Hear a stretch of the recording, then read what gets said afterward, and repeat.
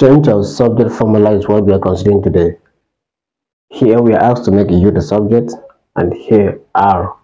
As far as science is concerned, you will always be saddled with the responsibility of changing subject formulas. So V squared equals to U squared plus 2AS. Asked to make U the subject. All you need to do is to subtract 2AS from both sides so that U squared can stand alone. That will be V squared minus 2AS equals to U squared plus 2AS minus 2AS, because we are subtracting 2AS from both sides. If that happens, this will take care of this. So we have V squared is V squared minus 2AS equals to U squared.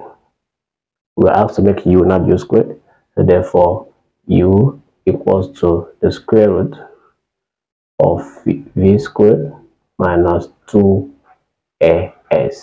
So this is the answer. For this one, we have to make R the subject, K equals to Q D divided by R. So what you need to do is to take the square of both sides. That happens. K squared equals to Q times D. Taking the square of both sides, that will be K squared equals to Q squared times D divided by R.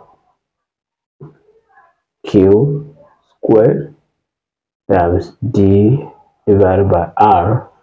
So we make D divided by R the subject here.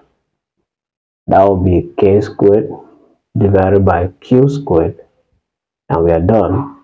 D divided by R equals to K squared divided by Q squared. Therefore, R here will be K squared R times D Q squared, and therefore R here is D Q squared divided by K squared.